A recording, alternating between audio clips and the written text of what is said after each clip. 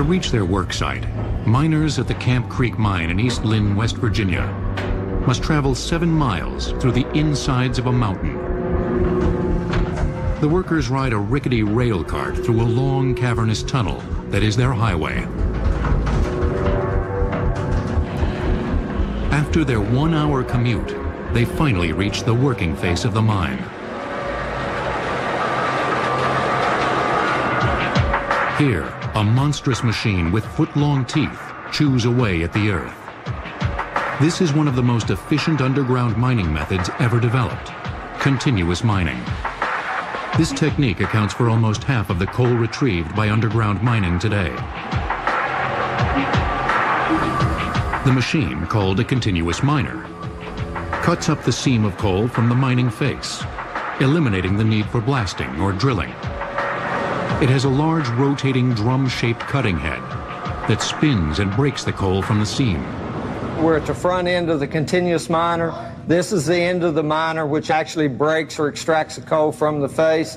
As you can see, there's a 11.5-foot drum on the front of this miner. It rotates. It has bits laced on the drum in a scroll fashion. This continuous miner can mine in 1 minute what took a miner in the 1920s an entire day to produce. These powerful machines are remote controlled. Our average day we'll cut about 250 foot with each miner. This remote, you can work anything on this miner that you could with sitting in a day. You can turn the head on, you can raise it up and down, you can turn the conveyor on. Anything that you can need to control on that miner can be controlled through this box. The machine has moving arms that scoop the coal directly onto a conveyor that leads to a shuttle car. A miner then drives the shuttle car to a longer conveyor that carries the coal to the surface. A continuous miner is going to have different productivity rates, but typically 6,000 raw tons a day would be a reasonable expectation. 200 miles away in the Bailey Mine in Wayne County, Pennsylvania, an even more impressive machine is hard at work. The longwall. Longwall mining is another approach used in underground mines. Perhaps the most productive current underground mining method. Unlike the continuous miner, the enormous longwall cuts across one very long seam of coal that is broken apart by a rotating drum that sweeps back and forth. The coal falls directly onto a built-in conveyor. This technique can recover up to 40,000 tons of coal per day. Longwall machines have revolutionized underground coal mining. The longwall machine has a series of cutting heads or shears that chew away at the coal. They got cutting bits on it and they break the coal. It falls onto a belt line. That entire coal seam is removed, and these panels are about 1,000 feet wide on the average, and they will sometimes run as much as a mile. I call it Star Wars technology. Early versions of the longwalls were developed in the late 1950s. Today, the machine is completely automated. It has a hydraulically operated steel canopy that keeps the roof of the mine secure and moves along with the machine as the coal seam is cut. The roof in the mined-out areas collapses in a controlled manner. If you can imagine the early days where you were extracting the coal using a pick, using a shovel to load it into a wagon that was pulled outside by a pony, is significantly different than using a remote control with a joystick to operate a 600 horsepower continuous miner. Today's underground mines look much different than they did years ago. The Camp Creek Shaft Mine in West Virginia is no exception. The walls of the tunnels of this deep coal mine are surprisingly white instead of black. This is due to the application of rock dust, which is ground up lime that is sprayed to the mine roof, floor, and ribs to help prevent mine explosions. Limestone dilutes any hazardous concentrations of coal dust, which can cause explosions. Large ventilating fans also remove any lingering coal dust, as well as methane gas. On the surface, huge ventilating fans are used to cause a pressure differential to pull atmospheric air from the outside into the coal mines. Ventilation does primarily two things: removes gases from the mining areas and helps to control and reduce dust. As you can see here, a ventilating curtain is used to direct air in the working faces to where the employees are performing their duties. Coal deposits exist on every continent, including Antarctica. It is the fuel most widely used to produce steam to drive the turbines of power plant generators.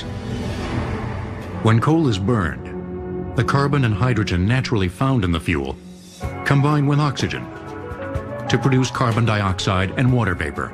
This reaction gives off heat energy. About 55 to 56% of the electricity that people use in this country is made by burning coal. The electric utility companies use more than 80% of all coal mined in the U.S.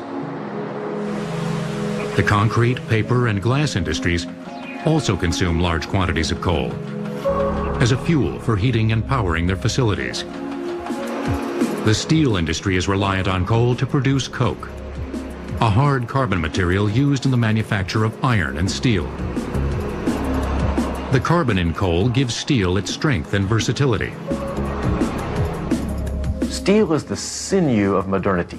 For railroad tracks, locomotives, automobiles, steamships, the girders in skyscrapers, steel and the coal that was used to heat the iron to make it are the essential ingredients, an abundant source of economical power to create the modern world as we know it. These impressive technological advances are the culmination of a coal mining effort that reaches as far back as 3,000 years for a resource that was formed millions of years ago. Affectionately referred to as buried sunshine, coal is a fossil fuel formed from vegetation that grew in swamps as long as 400 million years ago. This vegetation absorbed and captured the sun's energy and sank to the bottom of marsh areas to decompose into a soggy, dense material called peat. As the surface of the Earth changed, geological forces buried the peat under heavy layers of rock. The continuing pressure and heat transformed the compressed peat into coal. When the coal is uncovered, it is located in strata, or seams like the filling in a multi-layered cake. Early civilizations found ways to mine this buried fuel long before it became an ample source of electric power. The first records we have of coal being used, and therefore presumably mined, date back about 3,000 years ago. Coal was used for funeral piles in Wales. The Chinese probably used it around the same period. And Aristotle records the rock that burned. So we think that somewhere between probably 3,000 to 2,000 years ago, coal mining started. We have no record of how it was mined at that point, but we assume that they simply mined the outcrops of coal where it appeared on the side of a hill or a cliff. Before 400 AD, coal was burned and used as a source of heat during the Roman occupation of Britain. And it was being used in America as early as 1000 AD by the Hopi Indians in what is now Arizona. They also used coal for heating purposes and to bake their pottery. Scholars believe that laborers and peasants, both in England and America, dug small surface pits for domestic fuel. But for the most part, wood was still the main source of fuel. The first recorded mining of coal that we have written record of refers to sea coals. Sea coals occurred along the beaches of the Scotland and northeastern England, and it was simply picked up where coal seams basically occurred on the cliffs. As the coast eroded away, the coal would have appeared on the beaches like any other rock. It's apparent by the 13th century that sea coals were the first coals actually taken down to the big cities, London being the major one, as a source of fuel. London was starting to run out of firewood, so this sea coal became a popular replacement. The increased need for coal in other parts of Europe during the same period was a direct result of the diminishing supply of forests and wood as fuel. Great emphasis was placed on the development of the coal fields due to the economics of the time. Coal simply became a cheaper fuel source than wood at that point. Miners would now have to dig to provide an adequate supply of coal to keep up with the new demand. Next, with new methods of retrieval, coal becomes the main source of fuel in the world, but not without a price. As the forests of Europe began to dwindle, coal emerged as the only other source of fuel. Early miners needed to find new ways of extracting it. The bell pit method of coal mining evolved as early as the 14th century, when monasteries and castles used coal for domestic purposes. The name comes from the final shape of the excavation. Miners dug vertical shafts straight down through the coal seam where they created a bell-shaped chamber that allowed them to extract as much coal as possible without the roof caving in. These narrow shafts were no more than 30 feet deep and presented few dangers. Explosives were not in use yet, so the miners broke through rock and coal with nothing more than primitive tools, such as stone hammers, picks, and shovels. Coal mining originally was done by hand, pick and shovel. The coal was hacked out of the coal seam, put in baskets where small children or women could haul it to the surface. In a deep mine, a shaft with a winch crank at the top could lift buckets of coal out. Ladders were used for access, and candles were the only source of light. The coal was sorted into different sizes, usually by the women and children. This mining method continued to be used for centuries. Drift mines evolved as another method of coal mining, starting in the 15th century. Drift mining would have occurred where a coal seam disappeared into a cliff or a steep side of a hill, where putting in bell pits would have required the development of enormous shafts. And so the only way to mine the coal beyond the outcrop was simply to drive a tunnel in and follow the coal seam. And this would have been the start of drift mining, drift being the mining word for tunnel. The miners who drift mined, again, rapidly learned the basic rules of room and pillar mining. That is, you can't make an opening too wide or the roof will collapse on you, and you have to leave pillars of coal behind you to support the roof. The most common form of injury and death was a roof fall in a coal mine. The deeper that a mine went underground, the more difficult it was to keep the top up, to keep the mine safe so that miners could get in and coal could come out. The simplest way to do that was to cut mine timbers, properly set in place with shims at the top and bottom to ensure a tight fit. That was the most common form of keeping the top off of the coal miner in the coal mine. These coal mining methods remained relatively unchanged for several hundred years. It wasn't until the 17th century that England began to advance mining techniques. Up until then, miners hauled coal in wicker baskets on their backs, then in wheelbarrows or on sleds. By the mid-17th century, animals began to be used to pull coal carts in the English mines. England also introduced mine railway systems, as well as a reliable system to drain water and prevent flooding in the deeper mines. As they mined out the near-surface coal seams and they went deeper, they started to encounter large quantities of water. And the systems that they had of pumping water were so primitive. What they really needed to solve the water problem was a source of power, a pumping system. Up until the 18th century, water wheels were the only real source of power. In 1774, James Watt perfected the steam engine, which finally resolved the problem of efficiently pumping water out of the deeper mines. Although the American Indians had used coal found in small surface pits as early as 1000 AD, it wasn't until the Revolutionary War that more sophisticated coal mining operations appeared. Coal mined from small drift mines in Richmond, Virginia, was used in the manufacture of weapons for the American troops. Before the war, most of the coal came from England. But even after the American Revolution, Britain continued to provide America with coal through the early 1800s. Coal was basically imported to the United States up until the War of 1812. In fact, Britain really discouraged the mining of coal in the United States. They didn't want anybody competing basically with Britain economically. And so what we have is we have this curious condition of coal being literally shipped across the Atlantic when there were enormous quantities known to exist here in the United States. But after the War of 1812, it took very little time before people started to mine coal here in the U.S., even though there was enormous quantities of wood. The first record of continuous coal mining in the U.S. goes back to 1840 in the Richmond, Virginia coal basin. The Americans used the British innovation of huge steam pumps to drain water from the deeper mines. However, the other problem was the need to safely ventilate the mines and push methane out. Pockets of methane gas formed millions of years ago are trapped in coal seams and are extremely flammable when mixed with air, and often lead to deadly explosions. Until the introduction of steam and later electric fans, miners ventilated underground mines by creating furnaces at the bottom of the shaft. The first working fan in an underground coal mine probably occurred in Belgium in about 1835.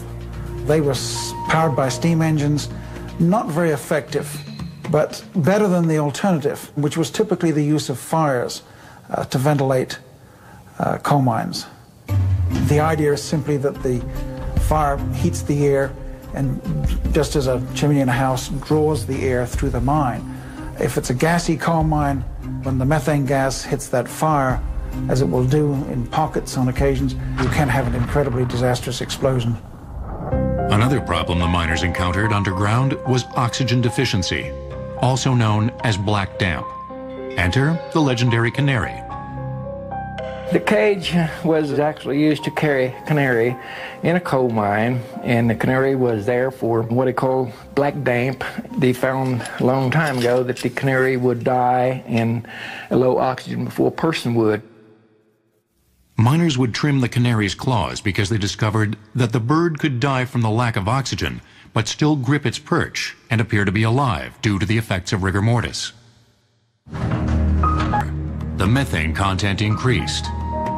Disaster struck American mines beginning in the 19th century. But the worst mine explosion in the United States occurred at Monongah, West Virginia in 1907. As many as 425 miners died when dynamite was improperly handled and a blast ignited the methane and coal dust. The enormous number of fatalities that were occurring in mines due to explosions and roof falls and carbon monoxide and various other accidents. We had, as a result of that, in 1910, the U.S. government formed the United States Bureau of Mines. Its job was simply to do research and come up with improved technologies to greatly enhance the health and safety of mining at that particular time. Flame safety lamps replaced the archaic canary in a cage. The flame emits an orange glow if methane is present in the mine.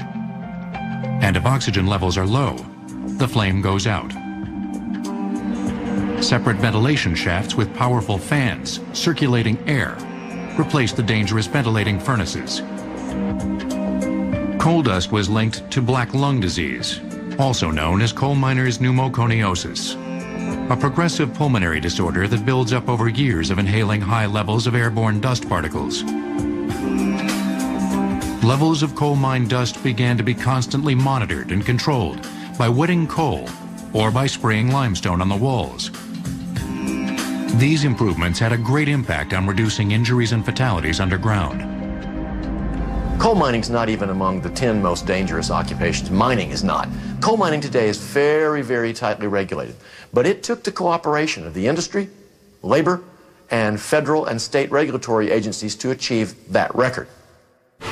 Next, incredible advances in coal mining equipment lead to greater efficiency. With the advent of electricity in the latter part of the 19th century, the mechanization of coal mining began on a large scale.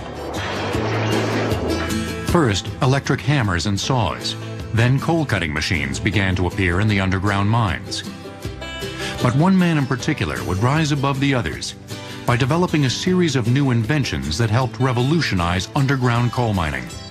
At the age of 12, Joseph Francis Joy followed in his father's footsteps and went to work in a coal mine in 1895. Frustrated with how hard and dangerous the work was, he became determined to find a better way. By the time he was 36 years old, and after many attempts, he invented the first successful mechanical coal loading device. In 1919, we have the first of the mechanical loading systems that was really very, very effective, so effective that it's still widely used today, which is the Joy gathering arm loader. And this, again, was to really revolutionize mining at that point in history. These loaders would typically load into coal cars. The Joy loader was electrically powered and incredibly effective. It wasn't until the 1930s that, again, Joy came along and built the first of the shuttle cars. Joy would go on to accumulate 190 patents in his lifetime, many of which drastically improved underground mining mechanization. One of the most important was an early version of the continuous miner. In 1947, what we have is, again, Joy comes up with a machine, the first of the continuous miners, the ripper machine. The ripper machine basically tore up the coal. No longer did you have to undercut it, no longer did you have to drill it, no longer did you have to shoot it. What you now had is one machine that literally tore the coal down onto a gathering arm loader, and the loader simply then loaded the coal out directly over the back of the machine and into the shuttle cars. Over the years, Joy and other engineering pioneers reconfigured crude and ineffective machines that would lead to today's highly efficient and productive underground mines. After the introduction of the shuttle car, roof bolting systems were developed in the 1940s. Roof bolts helped to prevent cave-ins in the underground mines. Miners secure the roof over the mined-out area by using a roof bolting machine. These bolts are long rods driven into the roof to bind several layers of weak strata into another layer that is strong enough to support its own weight. If I took that coal miner that had been asleep for 40 years into a mine today, I think he would be wide-eyed and absolutely amazed at the mechanization that has occurred in the mining environment. As the machinery evolved, so did the miner. Today's miner must have the proper attire before going underground. This includes a hard hat with battery-operated headlamp, which replaced the open flame carbide lamp worn by the early miners. A nickel's worth of carbide in 1900 would last him about a week. You're going to put enough in there for about 2 hours. And so he has to have moisture. If he didn't have any water with him, what he would do, he'd spit in it. And you see the acetylene gas is what that's making. Now this thing is similar to a cigarette lighter, but the only way you can make it burn is put your hand there and let the gas build up. After you let the gas build up, then you hit it with your hand to make the flame. What he used back then was a cloth hat, and so this was kind of hard on his head, especially if he didn't look what was above him. Safety glasses are an integral part of our safety protection equipment, obviously to protect the eyes from dust or while using hand tools and that sort of thing where flying debris could present an eye hazard. Eye protection was not a consideration in the early days. Other items not available to the early miner include steel-toed boots, a portable methane monitor, and an apparatus called a self-rescuer. A self-rescuer is a device by which a human can breathe in very low oxygen content atmospheres, and it will provide you the ability to breathe for a period of approximately 1 hour. While there have been many changes in the way coal is mined, one thing has remained constant: the types of underground mines. Drift mines have a tunnel driven horizontally into the side of a hill to reach the coal. Slope mines are constructed when the bed of coal is relatively close to the surface, but is too deep to be recovered by surface mining. Shaft mines are the most common and generally the deepest, some as deep as 3,000 feet. Elevators carry workers and equipment in and out of this type of mine. A flat vehicle called a man trip takes miners where they need to go once inside these mines. And mine cars transport the mining machines in sections that are then assembled underground. Large automated machines and computerized controls have not only led to greater productivity, but they have also led to better health and safety for the miners, physically removing them from potentially hazardous situations. Although mining disasters have decreased dramatically in the last century, working in an underground environment will always have inherent dangers. In the summer of 2002, the entire country watched as 9 miners in Somerset, Pennsylvania were rescued after being trapped in a flooded shaft mine for 3 days. The miners tapped into an old abandoned mine that contained more than 50 million gallons of water that broke through. But these miners were the fortunate ones. A year earlier in Alabama, 13 miners died when part of the mine roof collapsed and caused a methane gas explosion. And there have been more tragic recent disasters in underground mines throughout the world. Next, while underground mining is still a vital aspect of coal mining, in the 1970s, technological advances would lead to new surface mining methods that would forever change the way coal is mined. Nestled among the desolate plains and towering mountain ranges of Wyoming is the North Antelope Rochelle Coal Mine in the Powder River Basin, the largest coal mine in the world. This surface mine produces more than 75 million tons of coal a year. Surface mines are extensively engineered and highly mechanized operations, accounting for 65% of coal produced in the United States. Most of the coal found in these mines is recovered, making surface mines twice as productive as underground mines. What we have now is the development of a mining system, basically, which is incredibly cheap and incredibly productive. The idea that you simply peel away the surface of the earth to expose the coal seam. Surface mines didn't appear until the late 1800s in Danville, Illinois. The great technological development in surface mining goes back to 1911 with the introduction of the Marion shovel, the first real stripping shovel. Before World War II, surface mining wasn't the predominant method of mining because equipment wasn't big enough to move the massive amounts of overburden that have to be moved in a surface mine to get to the coal seam. After the war, manufacturing processes led to the development of larger and more productive surface mining equipment. And by the 70s, the size of the machines increased dramatically. Surface mines also tend to be very safe because most of the work takes place above ground in large open areas, eliminating methane explosions and cave-ins. The coal is uncovered by giant earth-moving machines that strip off the overburden, the earth and rock covering the coal.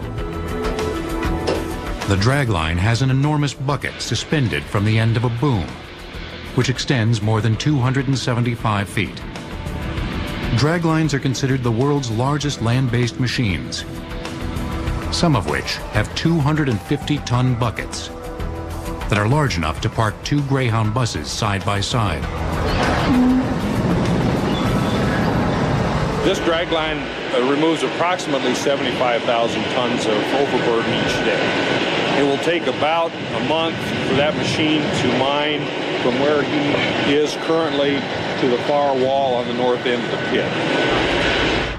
In most surface mines today, the overburden can also be blasted and broken apart by explosives placed in boreholes. 3, 2, 1, fire hole. We use about 45,000 tons of explosives a year to blast about 240 million cubic yards of overburden. When the overburden is shot, we bring in either our major dragline stripping equipment or truck shovels. The size of the equipment has increased to where we had a 100-ton truck. We have trucks now up to 400 tons to haul coal. After the overburden is blasted and removed, the exposed coal is then loaded into trucks by electric power shovels that are 20 stories high. Huge trucks haul tons of coal, and covered conveyor systems deliver the newly acquired coal to nearby preparation plants. The cut in the mine is then refilled with a reserved overburden. The site is graded, covered with topsoil, and reseeded so that new vegetation can grow. Mining companies weren't initially required by law to reclaim the land until the 1977 Surface Mine Coal Reclamation Act. What they did is they blast the rock above the seam, push it over the side of the mountain, expose the coal seam, remove the coal, and then just leave the whole lot behind them as an environmental disaster. With the passage of the 1977 Surface Mine Coal Reclamation Act, this was no longer allowed. And through a system of making the mining companies put up huge bonds, basically, they forced the mining companies to reclaim the land to original condition. Surface mining, also called strip mining, has remained environmentally controversial despite the Reclamation Act. Strip mining, particularly the way that it's being practiced in parts of West Virginia and Kentucky today with mountaintop removal, is literally blasting the tops off of mountains and dumping tons of rock and dirt into streams and valleys where miles and miles of streams are being obliterated. The government is not doing an adequate job of enforcing the environmental laws that are designed to protect the mountains and the valleys. The SMACRA Act is not being adequately enforced. The mining companies claim that removing mountaintops and filling in valleys is the only economical way to get to the cleaner burning coal. While the government is eager to help the companies, environmentalists and residents living near the strip mines continue to fight them. In the meantime, new coal mines are still being developed. Years of planning are required before any extraction can take place. Once you acquire a lease, then it might take up to 8 to 10 years just through the permitting process with the various state and federal agencies. For both surface and underground mines, aerial and satellite photography, as well as radar and global positioning systems, are used in locating the coal deposits. By using computers, we enter the information that we have from the aerial photography, and then the computer will calculate the volume of material that is within a given block that's proposed for mining. And that will tell us exactly how many yards of overburden we have to remove to get to the coal seam. Once the coal is extracted, it needs to go through the preparation process. Rocks and other impurities need to be filtered out through various cleaning procedures. The coal also needs to be crushed, sized, and blended. Large pieces of coal are broken up into smaller pieces in machines called breakers and crushers. And the coal is crushed to a size that most utilities utilize, and that's about 2.5 inches or smaller. This size burns most efficiently in most power plants. The processing of coal involves an intricate network of electric motors, high-capacity belts, and sophisticated sensors, which are all linked to computers. After it has been washed, the coal is then dried in one of two ways. Either a machine spins the coal dry, or huge vacuum disc filters pull the water out. The coal is now ready to be delivered to the utility companies. 60% of all coal produced from mines is transported to its destination by railroads. A large portion is transported in unit trains, 100 or more cars that can be loaded and unloaded automatically. The coal is conveyed to the loadout silos and it's flood loaded into trains at the rate of about 7,000 tons per hour. So a unit train that carries about 14,000 tons can be loaded in about 2 hours. 14,000 tons of coal is enough to power a city of 1.3 million for one day. Another method of transporting coal is by barges. Smaller amounts of coal are moved by truck or by conveyor directly from a mine to a power plant. I've seen so many changes just in the last 10 years. I never thought we'd be using explosives to actually move the overburden. I never thought we'd see 400-ton trucks. I have no idea what the new technologies will be, but I'm sure we will be awed probably by the new technologies that will come out in the, just in the next 10 years. Next, while extraordinary advances in coal mining have led to safer working conditions and increased productivity, the industry faces a much more daunting challenge. Now, it has to clean up its act. Coal has always had the reputation of being a dirty fuel. But the industry has developed new technology that can reduce the 4 pollutants naturally found in coal: sulfur, nitrogen, carbon, and mercury. The sulfur found in coal combines with oxygen when the coal is burned and produces sulfur dioxides, a major source of air pollution. Acid rain is believed to be another harmful effect of burning coal. The sulfur and nitrogen released into the air when the coal is burned can combine with water vapor and form droplets that fall to Earth as weak forms of sulfuric and nitric acid. But as a result of the new clean coal technologies, 95% of the sulfur and nitrogen in coal can be filtered out before they can escape into the atmosphere. The Clean Air Act of 1970 provided standards for utilities to meet and essentially required us to develop many new technologies to better combust the coal. And so that act was a technology forcing act, and we're burning coal much cleaner today than we were prior to that law being passed. One method the utility companies initiated was the use of flue gas desulfurization units, also called scrubbers. These scrubbers remove most of the sulfur oxides from the stream of gases produced by coal combustion before they go up the smokestacks. The flue gas is sprayed with an alkaline agent, such as lime or limestone. The chemical reaction forms calcium sulfate, which is then removed and discarded. Scrubbers are applied at some power plants, and they can reduce emissions of sulfur dioxide by as much as 90%. But the problem is that there's hundreds of plants that aren't using a full suite of state-of-the-art control technologies, and they're emitting pollution at 4 to 10 times the rate that would be allowed for a new plant that was being built today. Another available but not fully utilized new technology is the precipitator, which removes fly ash, the dark sooty material that results from burning coal. Precipitators are filters that electrically charge particles to trap and prevent ash from going up the smokestacks. These precipitators can eliminate more than 90% of the polluting elements.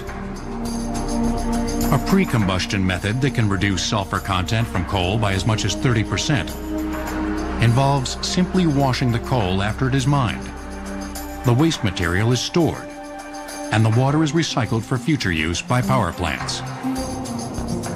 Sulfur emissions are also being reduced by the increased use of coal found in mines that are naturally low in sulfur. The coal in Wyoming's Powder River Basin, for example, is 10 times lower in sulfur than most coal from the Appalachian regions. Using low sulfur coal from the West is only part of a comprehensive set of actions that are needed to clean up air pollution from coal combustion. One of the reasons that we have been thrust to the forefront of coal production in this country is our low sulfur coal, but we also don't have to wash it. So many eastern and midwestern operations will have wash plants. We don't have wash plants. Another problem associated with coal combustion is global warming. Coal-fired power plants are the largest source of carbon dioxide in the United States. Carbon dioxide is a heat-trapping gas that accumulates in the atmosphere, forming a blanket that prevents heat from escaping. And that blanket is causing temperatures to rise all around the world and causing our climate to change. Clean coal technology will address the issue of global warming by, one, burning the coal more efficiently, and we're also working on technologies that will sequester the carbon dioxide so that we can burn the coal and not put carbon dioxide into the atmosphere. The U.S. has joined with other countries in researching various options for sequestering or trapping the carbon dioxide. One possibility involves directly collecting the carbon dioxide from power plants and pumping it into oil and gas reservoirs or on mineable coal seams. Electric utility companies have spent $70 billion on coal pollution control devices. Most recently, they are trying to find better methods of reducing toxic metals emissions, like mercury. One of the clean coal technologies that we can use is gasification. And what that means is we can use a chemical process to convert the coal from a solid to a gas. It can be burned in a combined cycle process, so it can be burned at great efficiencies, so the source in the future of really clean power, reliable power, will be coal converted to gas. The gasification of coal seems to be the one thing that everyone agrees upon.